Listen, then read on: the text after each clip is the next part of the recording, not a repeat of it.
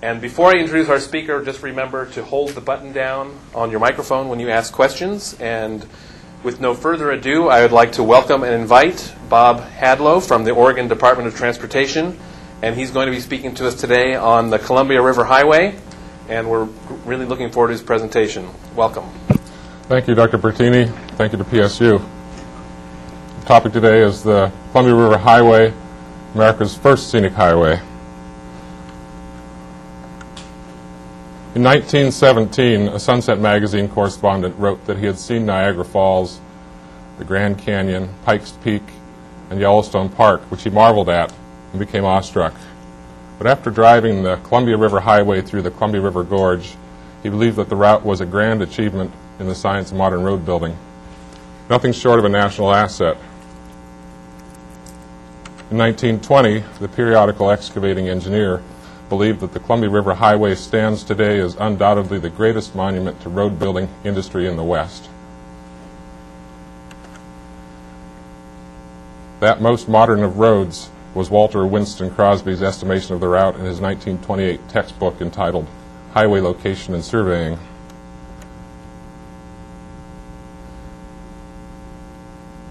Harriet Salt stated in her 1937 volume entitled Mighty Engineering Feats, Clear and Concise Descriptions of 10 of the Greatest American Engineering Feats, that the Columbia River Highway was one of the world's greatest examples of highway engineering. John Yon, a successful Pacific Northwest lumberman and later roadmaster of the Columbia River Highway's construction, simply saw this road as the greatest single asset not only in Oregon, but in the West. And Philip Townsend Hanna, editor of the Los Angeles-based Western Highways Builder, a trade publication at the time, wrote that the hardy and honest people of Oregon have built the greatest highway in the world, no matter from what angle you consider it, as a transportation artery, as a scenic boulevard, or as an engineering feat. Now, Jan considered Hanna's comments very significant because, quote, the people of California are loath to concede superiority in road matters to any place. In 1919, National Park Service Director Stephen Mather marveled at the road's sensitivity to the landscape.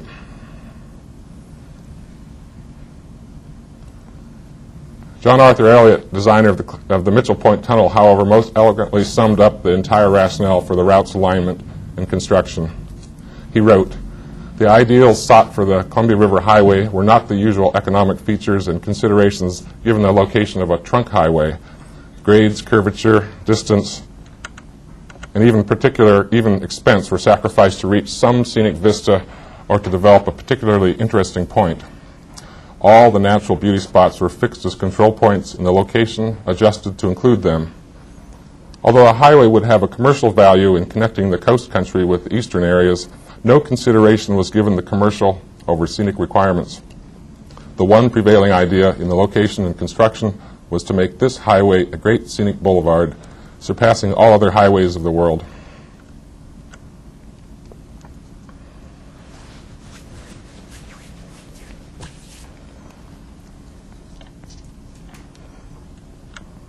Samuel Lancaster, the highways engineer, the man on the right there, wrote that there is but one Columbia River Gorge that God has put into this comparatively short space, with so many beautiful waterfalls, canyons, cliffs, and mountain domes. People from all climes, he believed, will wonder at its great grandeur when once it is made accessible by this great highway. Lancaster saw the highway as an extremely worthwhile task, for if the road is completed according to plans, it will rival, if not surpass, anything to be found in the civilized world. It will be the king of roads. Oregon's Columbia River Highway is an outstanding example of modern highway development in 20th century America. Here's a close-up showing the location essentially from Portland east to the Dalles. The reason why it's an outstanding example of modern highway development is that it includes an adherence to set grade and curve standards, the use of comprehensive drainage systems, dry and mortared masonry walls, reinforced concrete bridges, and an asphaltic concrete pavement, all on a rural mountain road. And what makes it even more special is it was done during the formative years of modern highway building in the United States. The road is also considered the single most important contribution to the fields of civil engineering and landscape architecture by Samuel C. Lancaster. It is an exemplary example of American landscape architecture, specifically as the first scenic highway in the United States.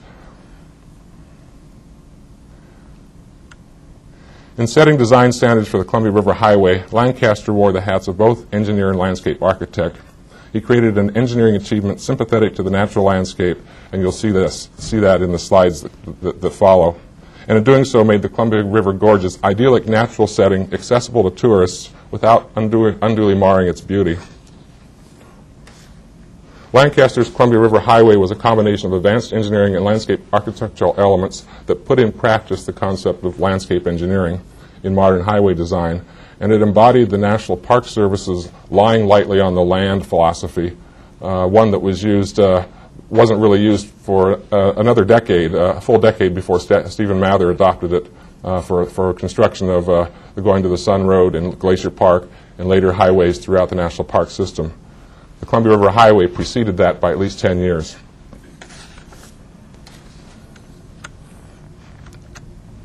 So what do we have here, the Oxenstrasse?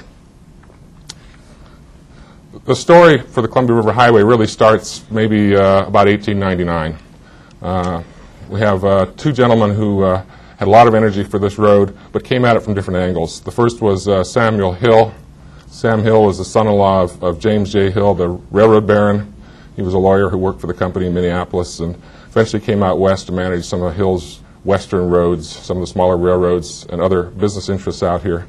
He was also a real proponent of good roads, I think in part because if you had good roads, you could get produce and other things to railroad sidings, and it helped the railroad industry.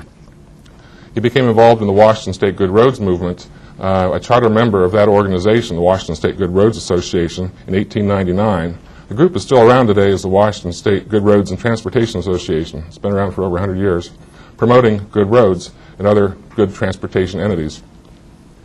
Hill was out here in 1899, out in Seattle, and became a charter member of this group and was a strong promoter for years.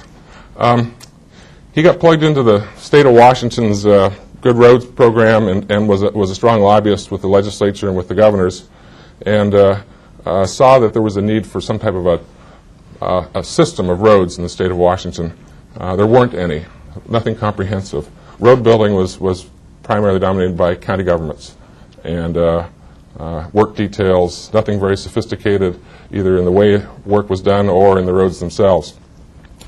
At the same time, the federal government had a Office of Public Roads Inquiries, essentially a clearinghouse for the beginning of this whole movement. And one of their engineers came out west, someone who was successful in Tennessee, and that was Samuel Lancaster. What sets him apart from others was he was willing to try what was seen as kind of state-of-the-art engineering with road design, and also he had a real sensitivity for the landscape. Well, these two, by chance, met in Seattle about 1905, or in Yakima, actually, in 1905, at a Good Roads Association meeting, and they became close friends. Lancaster could do what Hill wanted, what Hill envisioned. Hill was the promoter. He wasn't an engineer, but Lancaster was the engineer. So it was great that these two got together.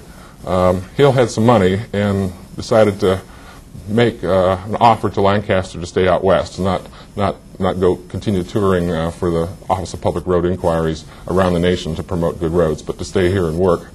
And he even set him up as chair of the Highway Engineering Department at University of Washington, a new program that Hill created. So he had a lot of influence. At the same time, the first International Roads Congress came up in Paris in 1908. Hill had money, Hill was willing to travel, and he brought with him Lancaster and a guy named Reginald Thompson, who was the head of the Parks Department for the city of Seattle, and another engineer named Henry Bowlby. And they went to Paris, but they also had another mission, and that was to look at roads in Europe.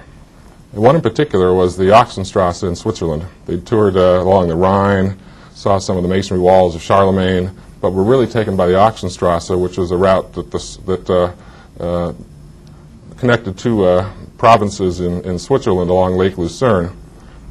Much of it was built on ledge here. As you can see in this picture, you have masonry walls, and you have a tunnel. You can see both ends of this tunnel. We'll see another picture later on of that. This kind of looks like the Columbia River Highway in the gorge. Well, go figure. It's the prototype in many ways for that highway. Lancaster and Hill came back, and Hill continues to lobby the Washington legislature for some type of a trunk route system. In the meantime, Lancaster does some work for Thompson in Seattle. Seattle's getting ready for the Alaska-Yukon Pacific Exposition of 1909. Really wants to make the city look beautiful.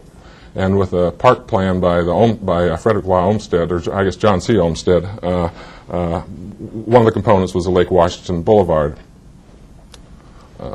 Lancaster was the engineer chosen to make this happen. And here is a really nice section of it. Most of it's straight, but here's a good section with a nice, gentle, curving road bringing you down from one elevation to another. You can see in the distance there on the left a nice little bridge, and there are trees, young trees planted here to enhance the landscape.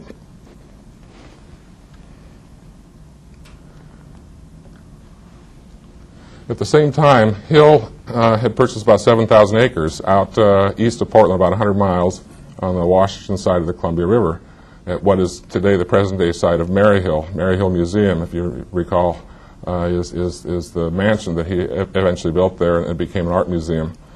He wanted to develop a utopian community there. He was a practicing Quaker and saw this as a great place to practice his religious beliefs. But the roads there were poor, if anything, and he saw it as an opportunity for experimentation and road building, and brought Lancaster out there to Maryhill about 1911, and they started building roads. What you see here are kind of poor quality pictures, but the one on the left shows a road going down the canyon from about Stonehenge down to the waterfront, where there was a little railroad town that eventually became the town of Maryhill. On the right, you see a curved section with dry-laid masonry walls and guard rocks, and you see Mount Hood in the distance. Unfortunately, much of this section was blown out in the 1960s with a flood, but there are still remnants of it, and after they had a recent range fire and which burned a lot of vegetation, all this kind of revealed itself again after many decades. And I was out there a few years ago, and it was great to see it, cool time of the year without the rattlesnakes. This is a later drawing that shows the standard dry rubble masonry wall that was adopted for the Columbia River Highway. And you just notice that there are real similarities here. The guard rocks are a little different. They look more like teeth rather than big rocks plopped down there. But the dry masonry walls are evidently very similar. And they take a cue from maybe what Lancaster saw in Europe along the Rhine and then and along the Oxenstrasse, and what he perfected there at Maryhill.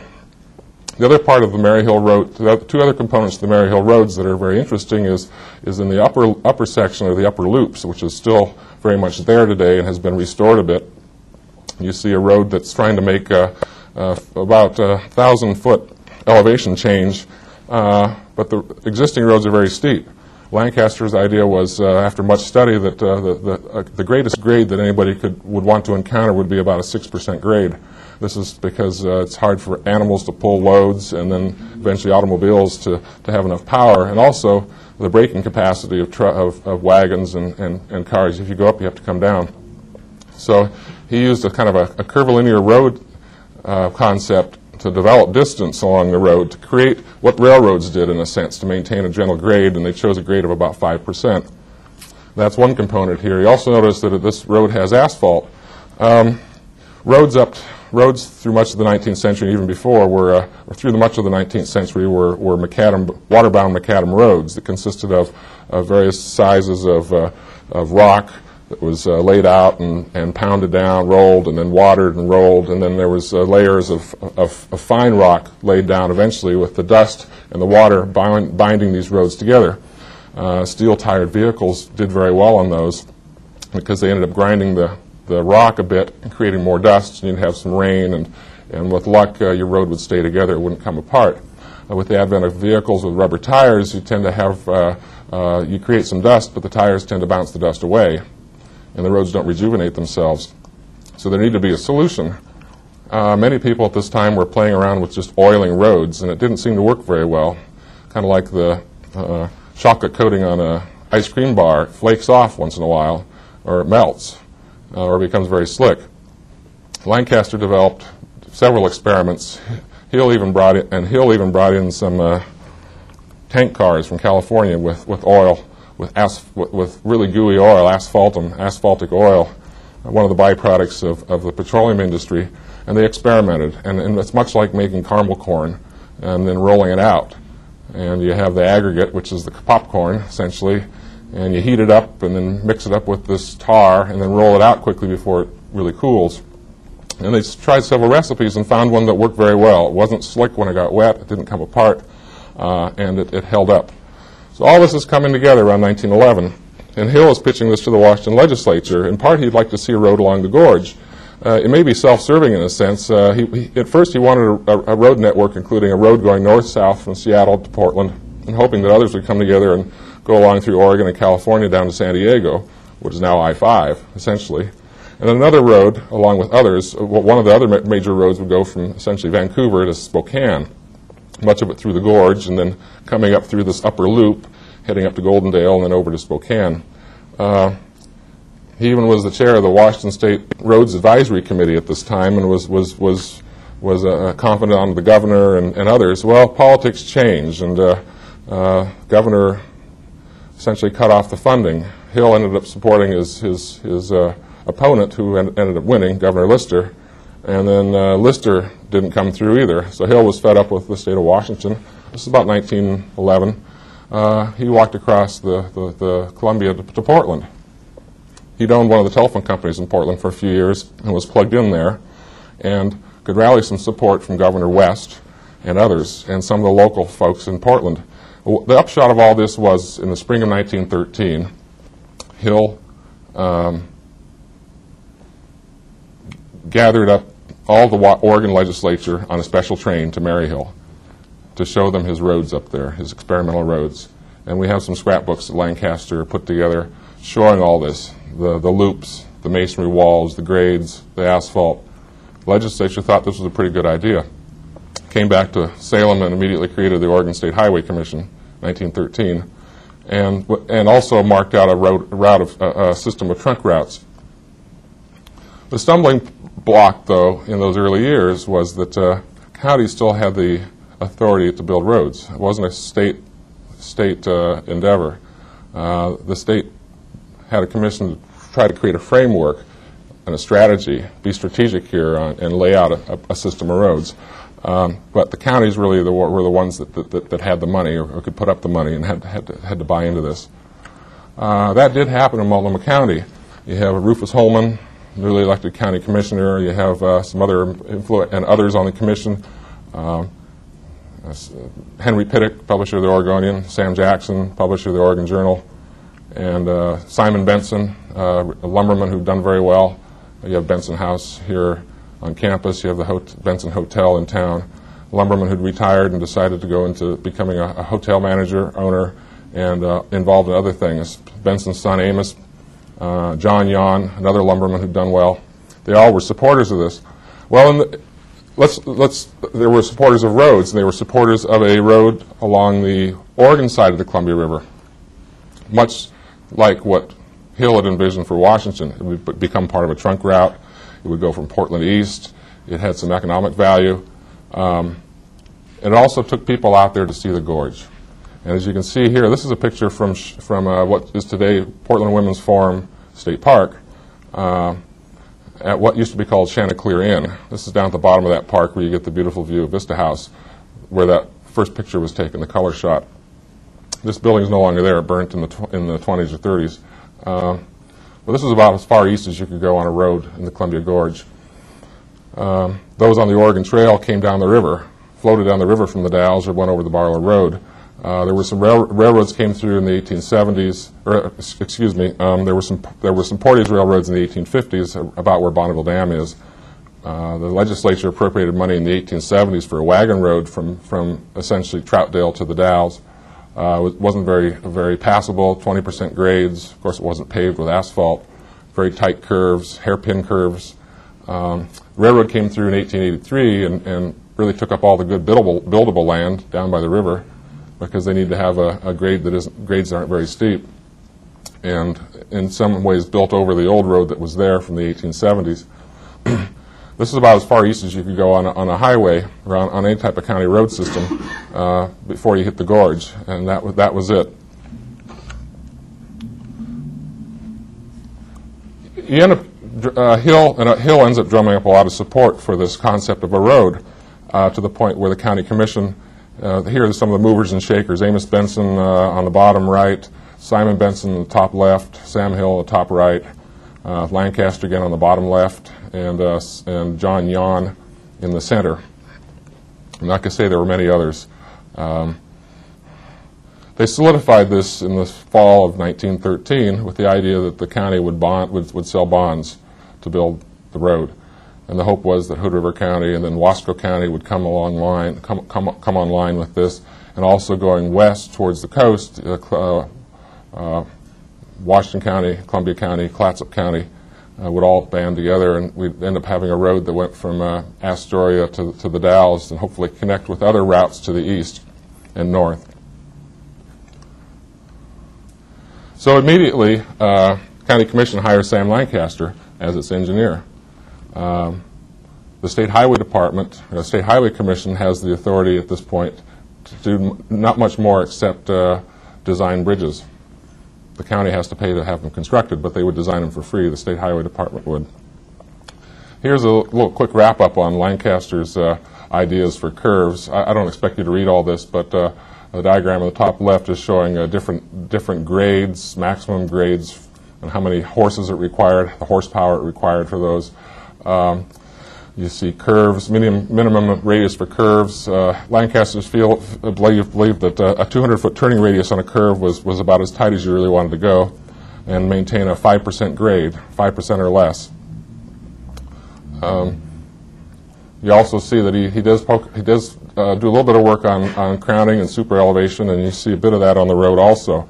These are some of the constraints Lancaster imposed upon himself in the fall of 1913 when he headed out with crews of men to cut through the brush and survey for a road east of Crown Point, or east of Chanticleer Inn, to the Multnomah Hood River County line, out near Eagle Creek, out near Bonneville Dam today. The second part of that, here we are kind of recapping the Maryhill experiments, and this picture shows that one of the biggest fears with roads was all the rain we get out here. There's nearly 100 inches of rain a year around Cascade Locks. It's less here, and of course it's much less east of Cascade Locks in the rain shadow near Hood River. But still, where it is rainy, one of the goals was to get keep water off the roadway. That's one of the reasons why they have a crown. Lancaster also designs gutters and drainage systems, drainage tile, and you see quite a bit of this east of Vista House down through the figure-8 loops, which is, like I said, one of the other components of his whole framework for road design.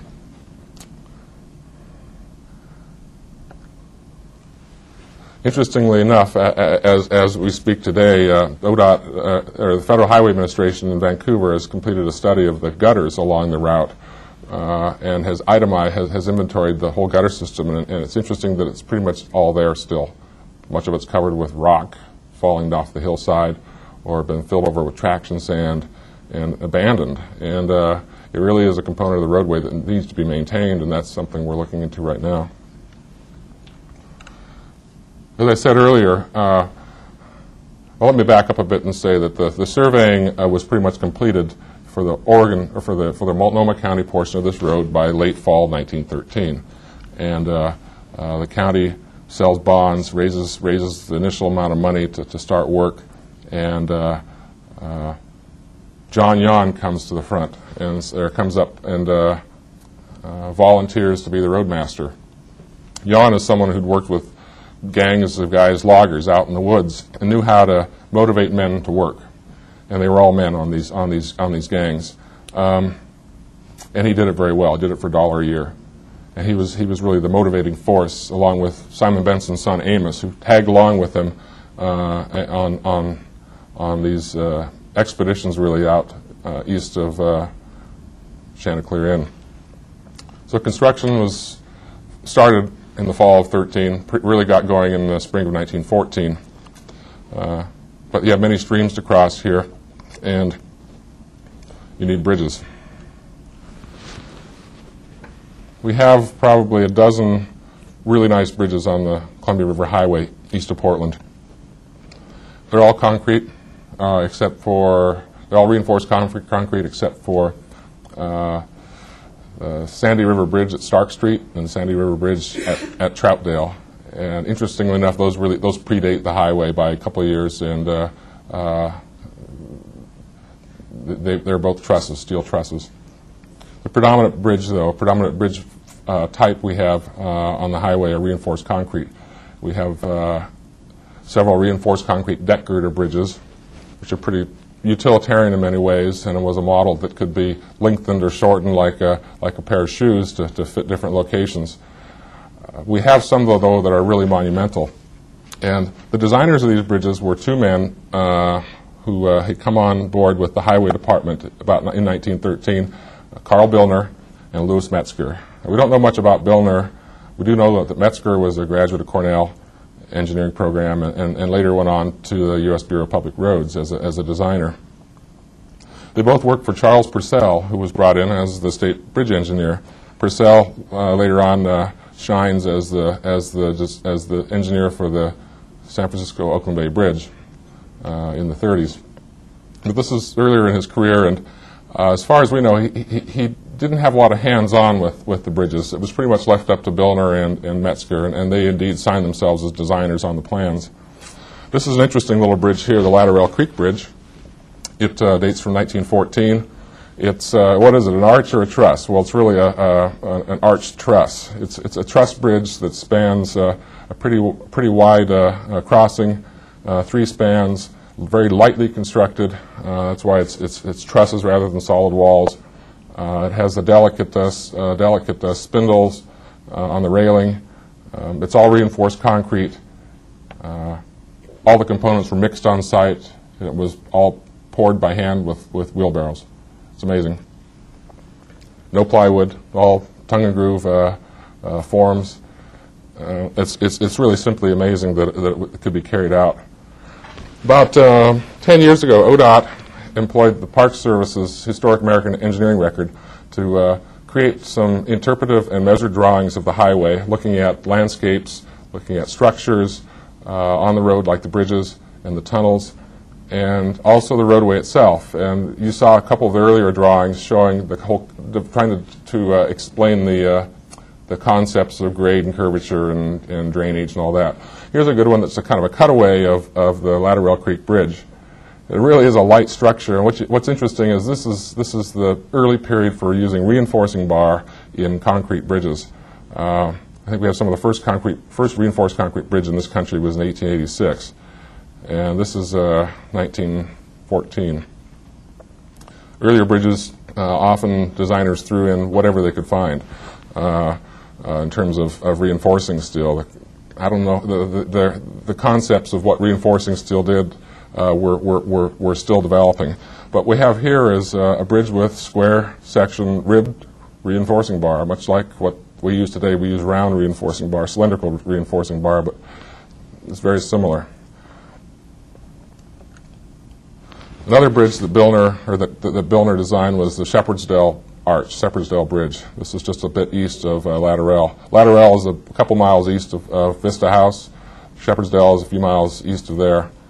This is a great setting for an arch. You have a couple of rock outcroppings. Arch bridges work well in these locations where you can contain the thrust of the arch in the natural outcroppings. And this is a very traditional-looking arch bridge, one you might see done in masonry in other parts of the world.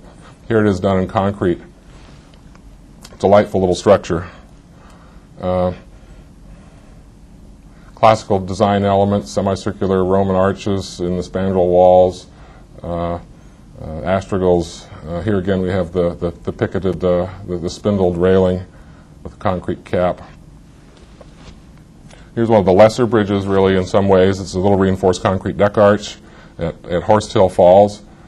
We have one very similar to this at Oneonta. It's bypassed now. The Oneonta Bridge was bypassed in the 40s when the Highway Department closed the Oneonta Tunnel, and and moved the railroad, and today you drive right by it and don't even realize it's there.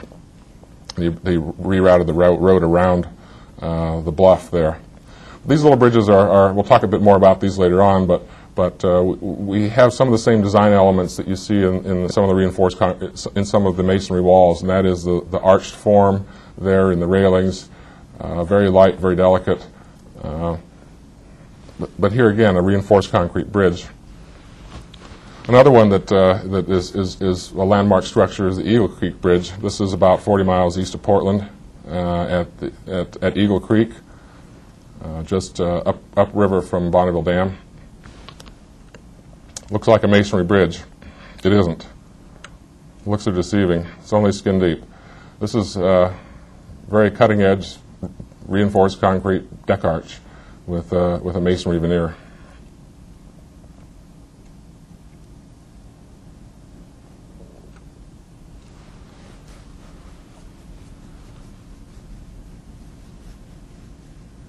The construction on the highway in Multnomah County was completed about 1915, pretty much 1916. It was open for travel, but you couldn't get past, drivers couldn't get past Eagle Creek. Could go no farther than the county line. By 1916, the first Federal Aid Road Act is passed. It provides some money for state governments. Later Federal Aid Road Acts provide more money, and we see a bit of a change in the way this road was constructed. First, like I said, it first started out as a county highway or county road. Federal participation comes into play for a bit with Hood River County and more so with Wasco County as the federal government takes a greater role in road building. The third engineer who designed bridges on the highway was Condy B. McCullough. McCullough came to Oregon in 1916 and then became the state bridge engineer in 1919. He's best known for the major bridges on the Oregon Coast Highway, the ones you see at Newport, Depot Bay, Rocky Creek, Cape Creek, Coos Bay, Gold Beach. Most of them have an arch component, and that was the form that he preferred, and it's the form he's noted for. Here's one of his bridges on the Columbia River Highway. This is about 5 miles east of Mosier, between Mosier and Rowena. This is Dry Creek Canyon. He has another bridge similar to this at Mosier. You don't see the Mosier one because you drive right across it and never see a profile, but this one you do. It's a bit different in style from the ones that Billner and Metzger designed. McCullough's structures, at least in his early period in the late teens, early 20s, have this signature semi-segmental arched railing openings. The proportions of his structures are different from those that you see from, say, Shepherd's Dell Bridge. And he loads them up with architectural elements: the elbow brackets, the square spandrel columns with the collars. Here again, we have some Roman arched elements coming into play. Later on, he becomes a real fan of Gothic arches and then Art Deco. Here's a recap of some of the bridges we have on the Columbia River Highway. Over there on the left are all the arched spans, the major arch spans. Then we have some girder spans on the right. I think the most interesting is the Bridal Veil Falls Bridge, because the railings themselves are the bridge girders. The deck is pretty much just a slab suspended between the two railings. So the railings are providing the structural support here, holding the bridge up. Here again, Oneonta. And then we have a couple others that are pretty run-of-the-mill, but there again, there's Tanner Creek and Herman Creek. But there again, there's still reinforced concrete structures in the early years of that technology. Here we are with the slab spans again.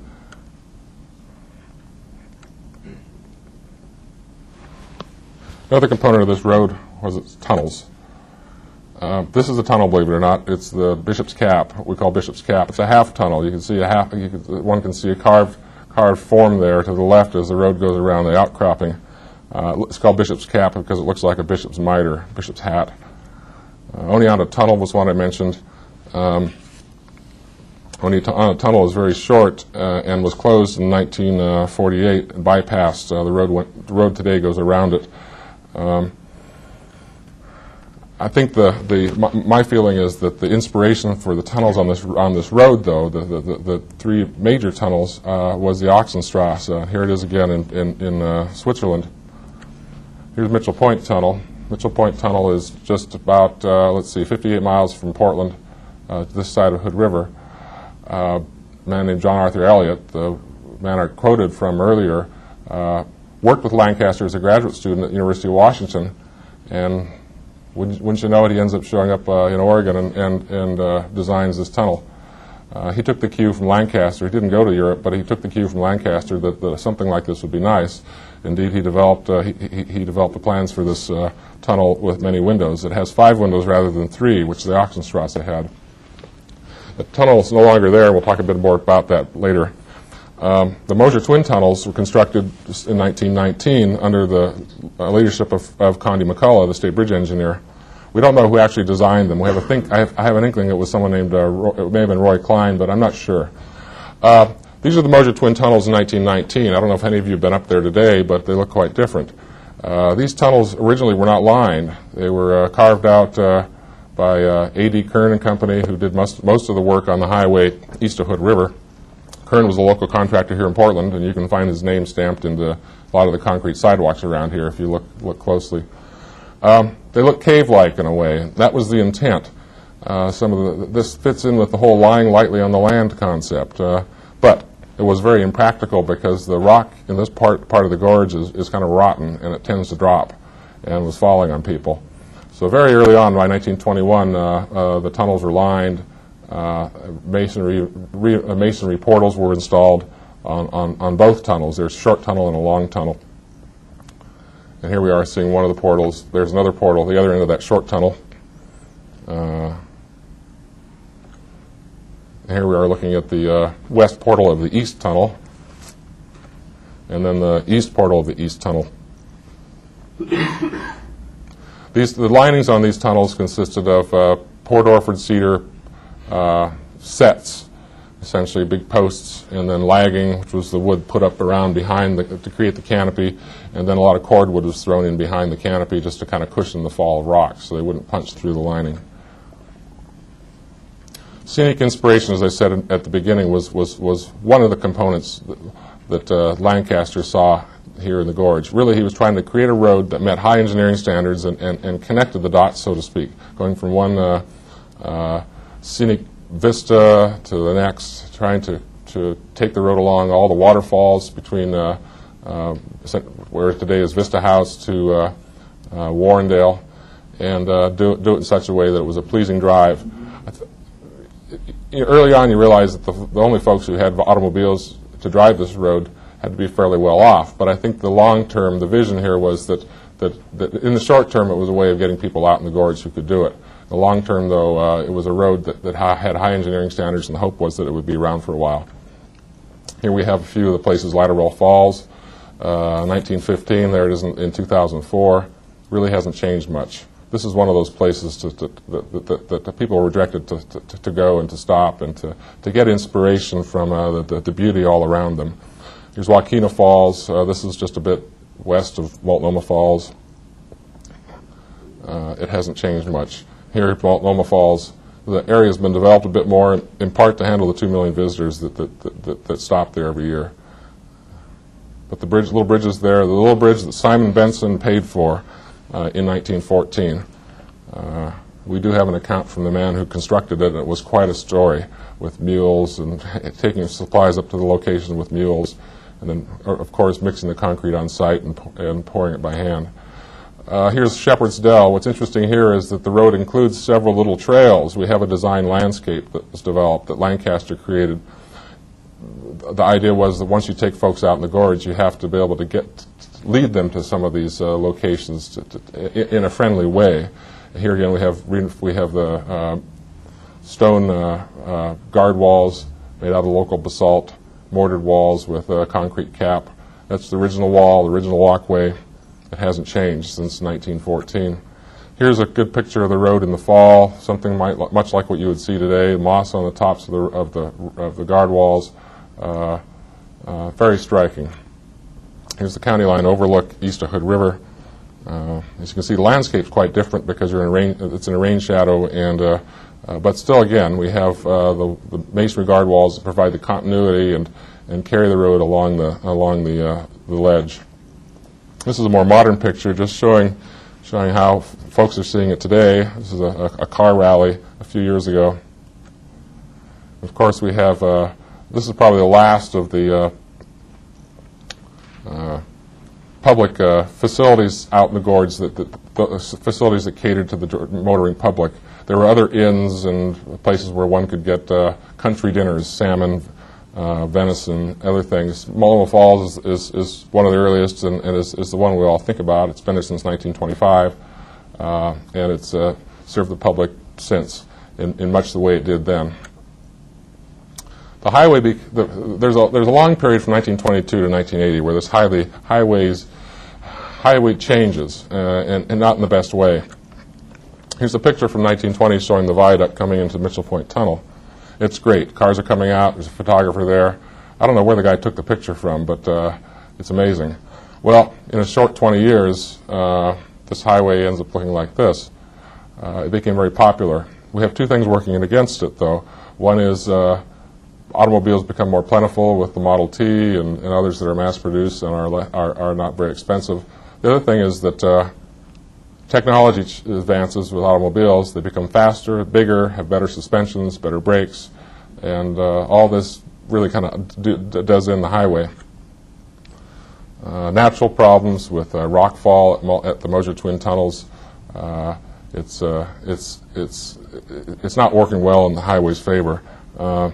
As you can see, the little walkway over to the left that was designed for people to stop in the tunnel and get out and take a look became very impractical. Here's a picture from 1942 showing a semi-truck going through there, and he lost his load in the Mosier Twin Tunnels. Those tunnels that look very natural-like that we saw earlier, here they are. You can see the lining in there. Something happened that the truck went sideways, maybe sideswipe a car or another truck and lost his load of pipe. Well, as you can see, this highway was really a thing of the past by 1942, and it's ironic when one considers that not even 30 years before it was seen as first scenic highway, a model of engineering, one of the most modern of roads. 10 years before that, in 1933, when designers when the federal government was getting ready to construct Bonneville Dam, there was a need to relocate a portion of the highway just behind the dam. The lake behind the dam was projected to flood the railroad. The railroad needed to be relocated. That meant relocating a portion of the road. In the top right, you can see the railroad tunnel, the new railroad tunnel at the time, and a tunnel above that to the right. And that tunnel is Tooth Rock Tunnel, which you see on Interstate 84 today. It's interesting, people don't realize this, that essentially the two eastbound lanes of Interstate 84 from Bonneville Dam through Tooth Rock Tunnel and on to Cascade Locks date from 1937. It was the first relocation of the Columbia River Highway, and really it was the first section of roadway in the state of Oregon that was built with the idea of a more modern expressway, I think. That's my thesis on this. This bridge is still there today, but it's much lower. The top has been removed. It's been completely reworked. But this was a bridge constructed just east of that tunnel, and the picture is taken from the original Columbia River Highway, and it's showing the eastbound lanes of what is I-84 today. And here we go, continuing on east towards Cascade Locks. Quite different road, in part because technology had changed. You have road graders like this. This is 1936, 37. Road graders, big dump trucks, and the ability to make cuts like this. That was unheard of in 1915. You see a bit of that. You see a bit of earth moving and heavy earth moving east of Hood River, and the reason I think is that there was more money and trucks were available from the federal government after World War II. And just technology is changing so much. You have the ability to get steam shovels up there and do some heavy earth moving. But still, it doesn't really take off until the 30s, and this is a great example. At the same time, we still have traffic on other portions of the Columbia River Highway. Here's Vista House, I figure this is about 1938. It still has its original tile roof. Here we have a car at Bishop's Cap. That's about a 41 Plymouth, so it's their Dodge. So this probably was taken right around World War II. What eventually happens is that plans are made to kind of connect up that portion of new road at Bonneville with an entirely new route from Portland, a water level route, using the technology of the time, which included heavier equipment, and also the ability to take river dredgings that the Corps of Engineers was gathering up in the river after construction of Bonneville Dam, dumping those along the Oregon side of the river and creating some buildable land. A combination of this leads to a new water level route, essentially from Troutdale to the Dalles.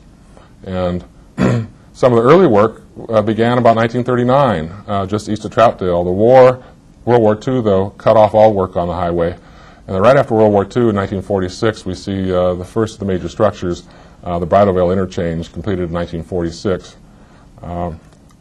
The Highway Department widened that in 1964 when the second two lanes of this highway came through. It was the vision, though, in the 30s that this would eventually be a four-lane expressway through the gorge. So essentially what you're driving on today, what one drives on when you're on Interstate 84 in the gorge is a road that was envisioned in the 30s, nearly 20 years before the Interstate Highway Act. Here's the two-lane section of the original low water level version of the Columbia River Highway near Rooster Rock. Vista House is up on the hill on the right there. Rooster Rock is in the center. Here we are near Mitchell Point, just west of Mitchell Point near Wygant Trail. Well, I guess good things come to an end, and Mitchell Point Tunnel, which was seen as beautiful and in some ways cutting-edge engineering, was so narrow and was going to be bypassed that the simplest thing to do with it was to mothball it, to fill it in. So in 1954, that's what happens. The picture we saw here from 1920 goes to this picture in 1940, that picture in 1954.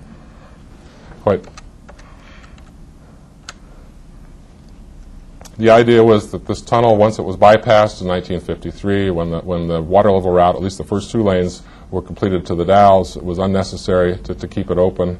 It was a liability. The Highway Department believed the best thing to do was to fill it in, and that's what happened.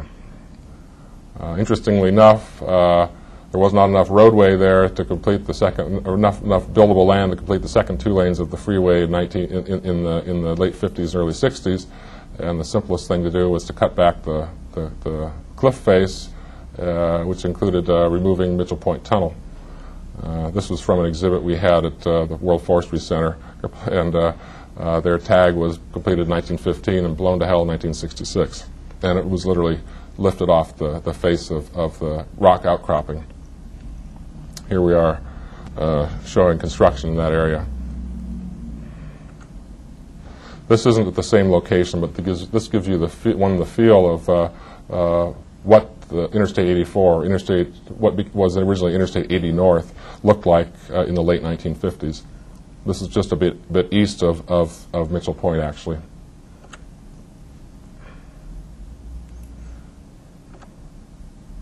So to recap, by about 1970, when the Eagle Creek Viaduct was completed, one sees a freeway going the length of the gorge from Portland to the Dalles, and there's here and there you see a couple loop sections of the old Columbia River Highway, one from Troutdale to one from Troutdale to Dodson, and another one from Mosier to the Dalles. Two things happened, I think, to spark people's interest in the highway, and one was removal of the Mitchell Point Tunnel. That was seen as a real work of art. The other one was removal of the Hood River Bridge. One bridge we didn't talk about earlier, but this was a bridge that spanned the Hood River at the east end of downtown Hood River. It was removed in 1980, and that sparked a real cry from people. It wasn't unlike the loss of the Penn Station in New York City to motivate a historic preservation movement to try to save this road. So what's happened since then?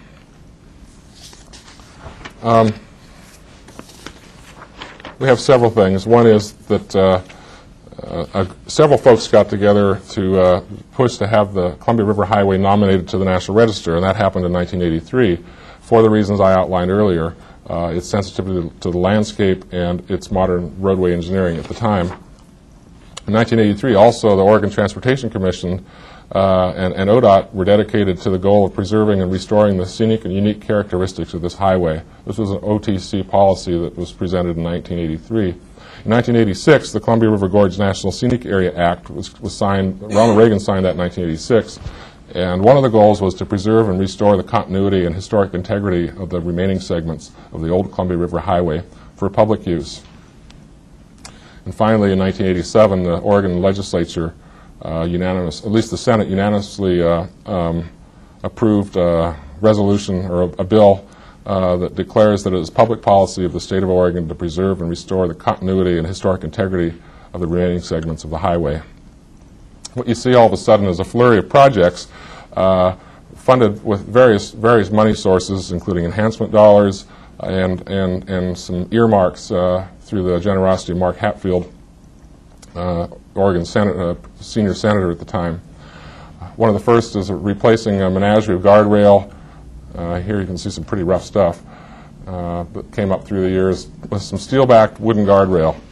This is much like the original guardrail that was constructed on the highway about 1920. Although to meet today's crash standards, ODOT developed a rail with larger timber members and galvanized steel plate backing and large nuts and bolts. Texas Transportation Institute crash tested it in the early 1990s and certified it for a 50-mile-an-hour crash. Masonry guard walls were falling down everywhere, and we've had several projects that have included a repair of these walls. So they're slip-form grout lock walls, and here we're seeing the grout being put in and the basalt pieces applied. Another part of this project was to recast many of the spindles on these bridges. They'd really fallen into disrepair, both on the drivable portions of the road and sections that had been abandoned. Here's another picture of these spindles cast, recast, precast, and then put in place. This is an old picture of the same bridge, the Moffett Creek Arch, but it shows you what it looked like when it opened, and it once again looks that way.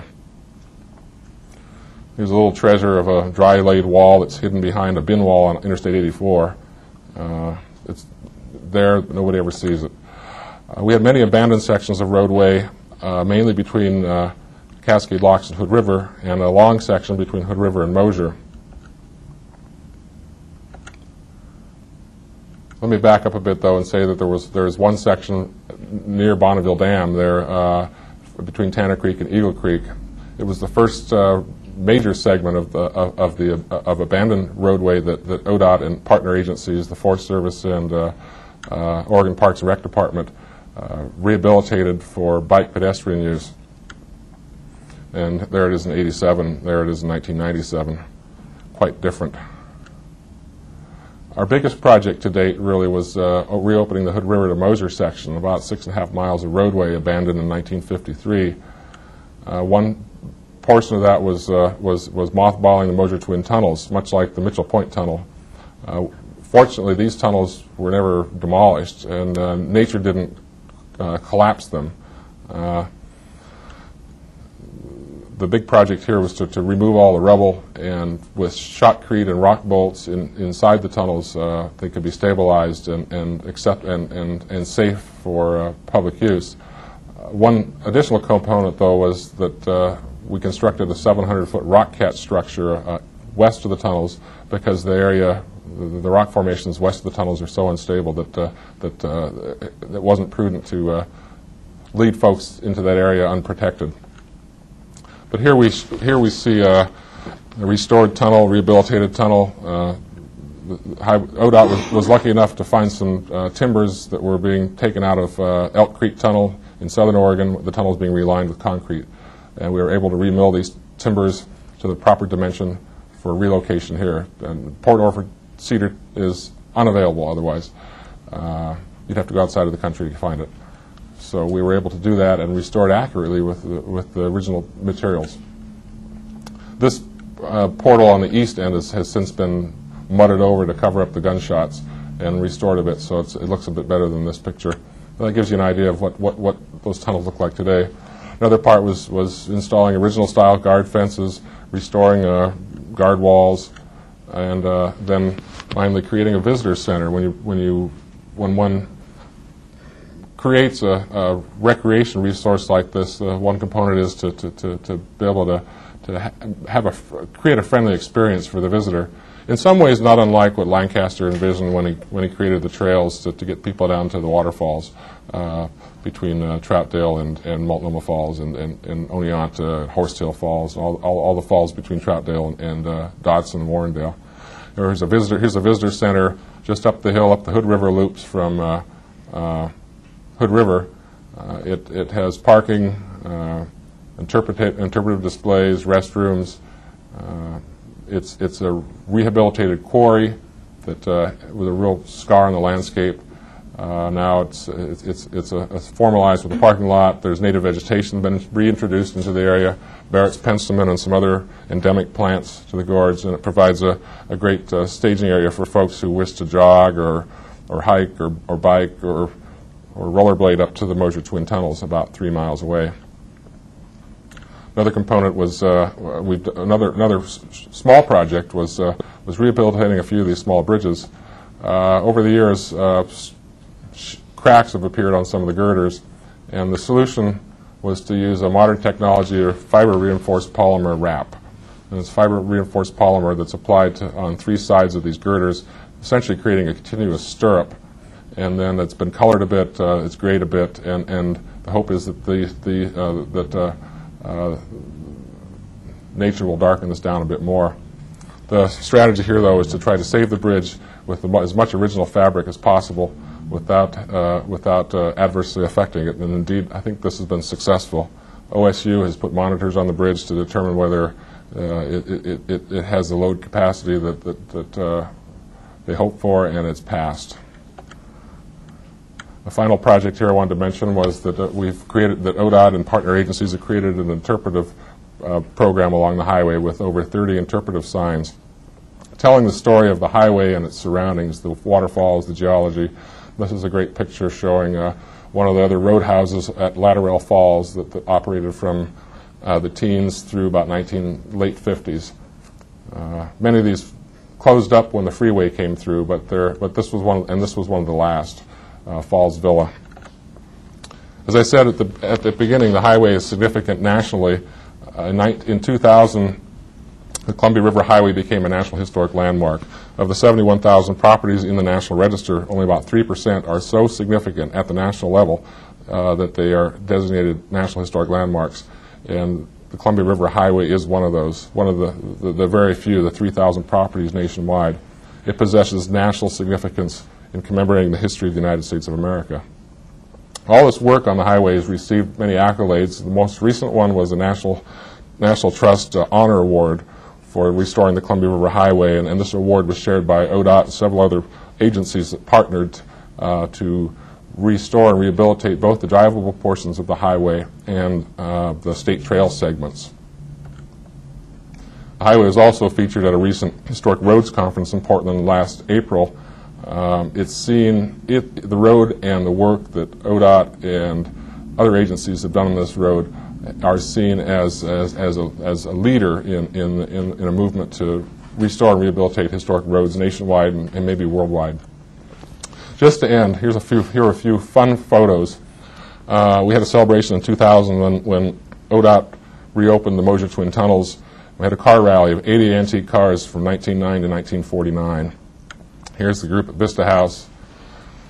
It was great. It was great fun. Here's I think about a 1932 Franklin. That's probably how it was like to drive down this road in maybe years ago, decades ago. Sometimes folks had problems, and they had a good Samaritan out there fixing it. And that's really all I have to say, except this is a great program that we hope continues on for several decades. Any quick questions? Yeah. Looking into the future, what would be another other ways the road can be enhanced and restored? We have the biggest roadblock for us, for ODOT and partners, is creating a link from Portland all the way to the Dalles, where someone could get on a bicycle and ride the drivable sections from Portland to Dodson, get on a trail section from Dodson to Cascade Locks, or from Dodson all the way to Hood River, and then and on through the tunnels, and then continue, which would also be a trail section, and then get back on the drivable section from Moser to the Dalles. We've been poking away at that and have some major portions completed, from Bonneville Dam to Cascade Locks, from Hood River to Moser. But the biggest stumbling block is between Cascade Locks and Hood River. Much of the original highway was obliterated in that section. And, you know, when I was researching this road, I thought, God, you know, they preserved the two ends, and they sacrificed the middle. And they got rid of the middle. They just got rid of it. Well, they sacrificed it. And they sacrificed it with some good intentions. They preserved the views one would get from the historic highway, like they preserved the views on the portions where they kept the old highway. So they did get rid of it, but our hope is that we can do some trail building along the existing I-84 corridor and provide a link so that folks can also see those on bicycles and have some time to stop, and they're not on the shoulder of the freeway. And that's the long term. The other thing is, though, more short term in a way, is that we're gearing up for the 100th anniversary of this highway. It was started in 1913, initially completed in 16. It was completely paved with asphalt and completed all the way out to the Dalles by 1922. So if we look at 1913 as our benchmark, as our start, 2013 isn't very far away. And we're gearing up for that in 2016 for sure. So we hope to have many other projects completed by then, and I'm sure other projects will continue on after that.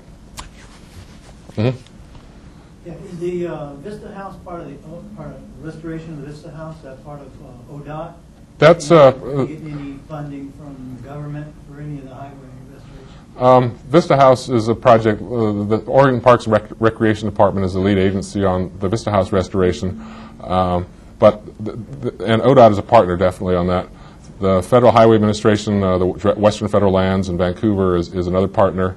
And the color of money on that project is mixed. There's money from many pots, federal dollars, local fundraising dollars, all direct federal dollars.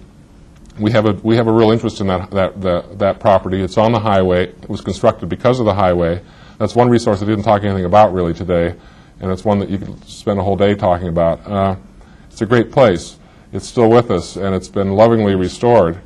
And that's something we can really commend Oregon Parks and Recreation Department for.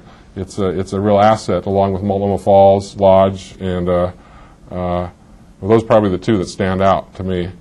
It's an important part of this highway. Mm-hmm. Is there a date on when you think that'll be done? They're getting close. I'm not sure. I'm really not sure. It's pretty much wrapped up, but I'm not sure when they'll be, when their grand reopening will be.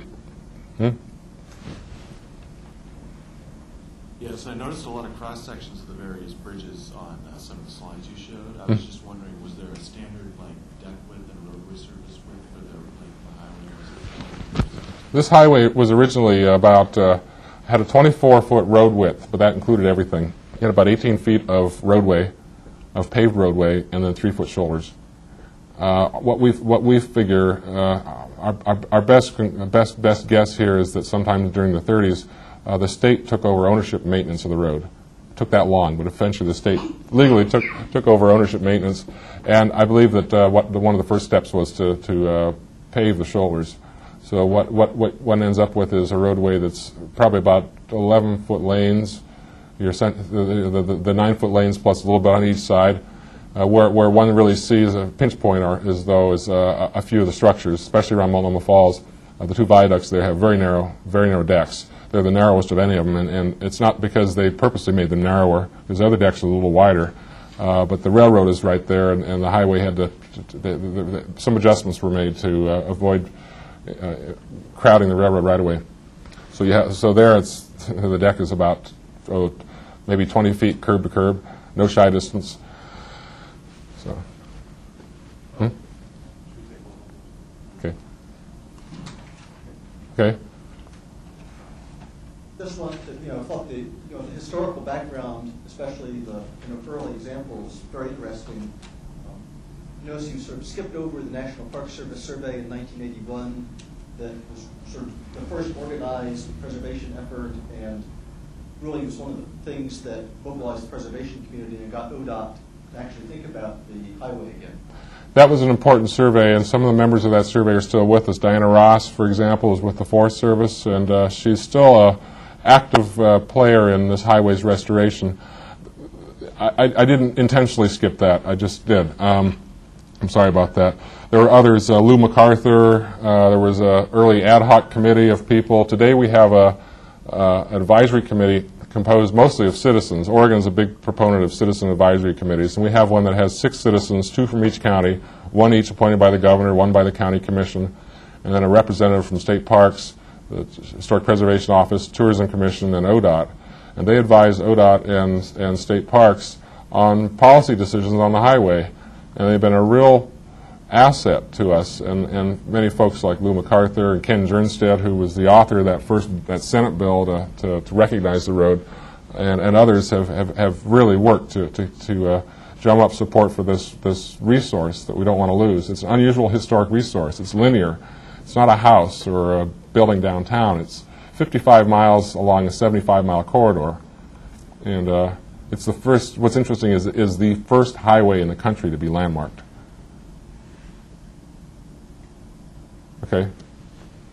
On that interesting note, before we thank our speaker, I want to mention that next week, Aaron Jane from the City of Portland Bureau of Planning and Bob Hastings from TriMet will be here discussing urban design concepts for the transit mall that will be right outside the room a few years from now. And so I think that will be a very interesting. Someday a historical landmark. And so I'd encourage everyone to join us again next week. And so let's thank Dr. Hadlow for his great presentation.